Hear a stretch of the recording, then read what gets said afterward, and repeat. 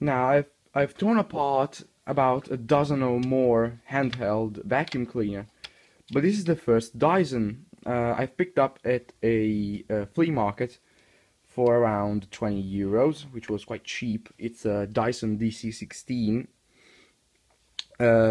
It's got a dead battery. It's a 21 volts, 1 amp hour battery. I was just curious to know, why does the battery last so little? Because on the cheap vacuum cleaners, they last for around 10 to 15 minutes. They don't have suction. Actually, they are quite poor at sucking dust. But Dysons are very, very powerful, but they last very little.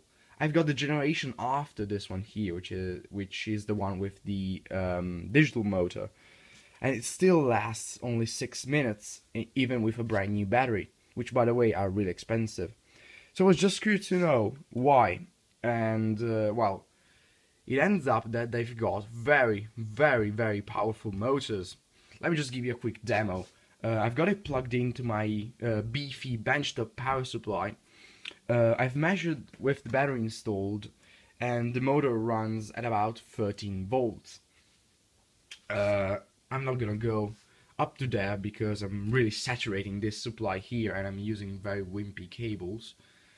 But as you can see, now it's set to 10 volts, and just look at the current needle.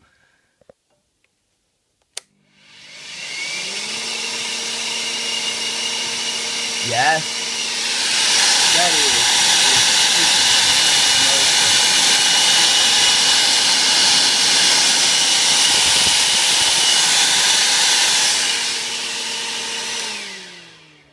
That's a real beast of a motor. Almost 8 amps at 10 volts. That is just plain amazing. And here it is, all in its shiny glory. And yes, it does still work. Just throws me this flashing red light here, which I think it's a dead battery. All the pieces snapped in together really nice, so you can see the motor right here. So here it is. It's got its little problems, like this seal here. It's starting to break off, and the opening mechanism doesn't work because it tries to open up the bin, but it fails. But apart from those little problems, I think that for 20 euros it's a pretty good vacuum cleaner.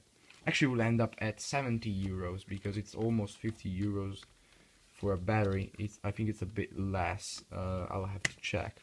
Maybe it's around 30. So it's 50 euros for a Dyson with a brand new battery. Yeah, I'll take it. Well, thanks again for watching.